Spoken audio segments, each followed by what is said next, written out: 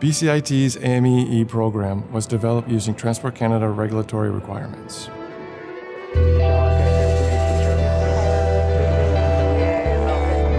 What makes this program so unique is the variety of aircraft in our hangar. Our most modern airplane in our fleet is the Bombardier CRJ-100. It's a modern airplane with electronic flight instrument systems, multiple computer systems, and networks. Students will get a chance to operate many of these systems. BCIT has an excellent reputation for providing a well-structured training program. We're quite confident that the students are getting what they need for tools to keep up with the industry as it's changing. I recommend BCIT to individuals who are interested in becoming an aircraft maintenance engineer because the training aids and the methods of teaching work excellent for students who are interested in learning the basics and helping students identify fasteners, helping students identify tools, how to use them correctly, how to use them safely.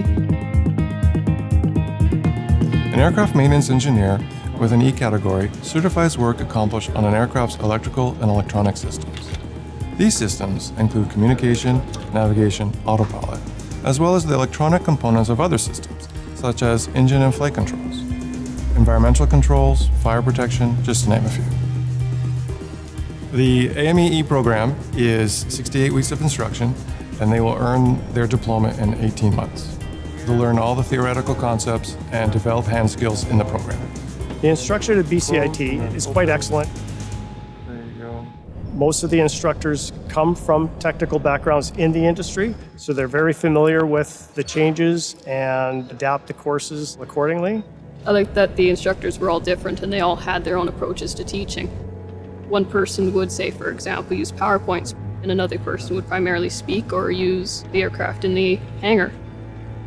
So to become an aircraft maintenance engineer category E, or AME-E, a student has to complete training, work in industry, complete specific tasks, then write a test. BCIT graduates will receive 18 months accreditation for their 48 months work experience. Therefore, they only have to work 30 months in industry before they can challenge the test and become an AME. My social life has changed. Before I was more an introvert, not really talking to a lot of people, yet now here I am walking around through the hangar going, hey, hi, to somebody across the other room. It's changed like that because that's part of the job. It's part of being able to communicate, and communication is a massive part of not only working here at Jazz, it's also part of the industry as well.